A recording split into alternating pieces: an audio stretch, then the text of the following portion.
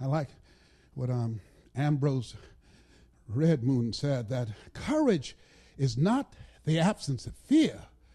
Courage is the judgment that what you want is more important than your fear.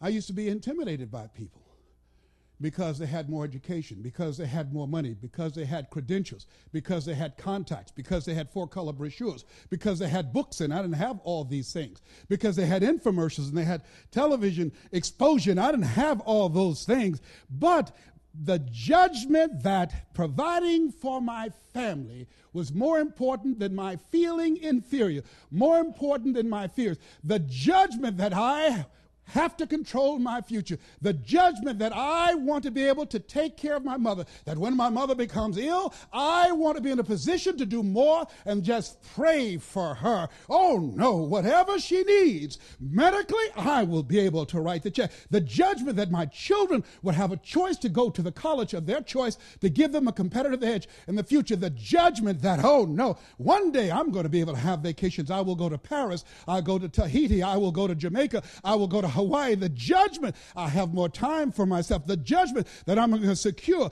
my grandchildren's future and my great-grandchildren. The judgment of those things that make life worth living was more important than my fear.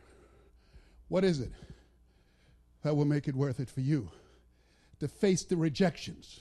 What is it that will make it worth it for you to brainstorm and not be intimidated and say, I can do this? What is it that will make it worth it for you to raise the bar on yourself and say, I got some more stuff in me. Oh, I haven't even gotten my biggest deal yet. What is it that will make it worth it for you to go back to a customer who slammed a door in your face? What is it that will make it worth it for you to know your vitamin, that you become empowered by it? What is it that will make it for you when you want to give up?